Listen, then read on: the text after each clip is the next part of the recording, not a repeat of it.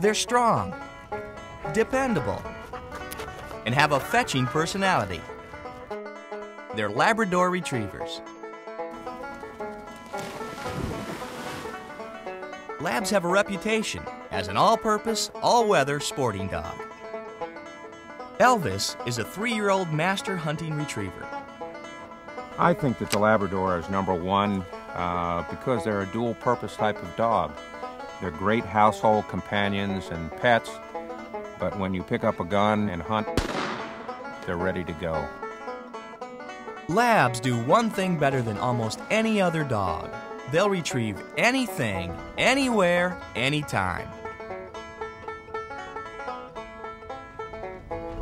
150 years ago, these dogs were dragging fishermen's nets in from the sea along the coast of Newfoundland, nabbing stray fish who thought they could get away. Later, they were imported to England and became hunting dogs. Still later, these sturdy dogs did police work and sniffed out landmines in the First World War. Labs come in 3 colors: yellow, black, and chocolate. Whatever the color, they are all built to practically live in the water. The thick tail is often compared to an otter's. In the water, it works like a rudder.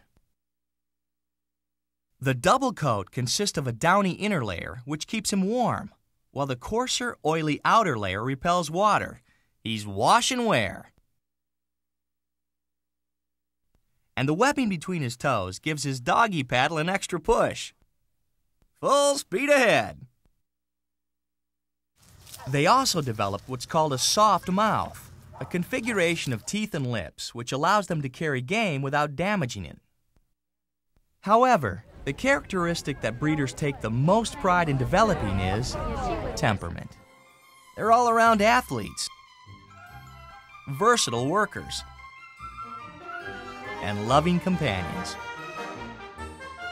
Their combination of talent, tenacity, and disposition is unmatched in the dog world. From duck country to downtown, Labs have made themselves indispensable. And in the process, heroes in our hearts.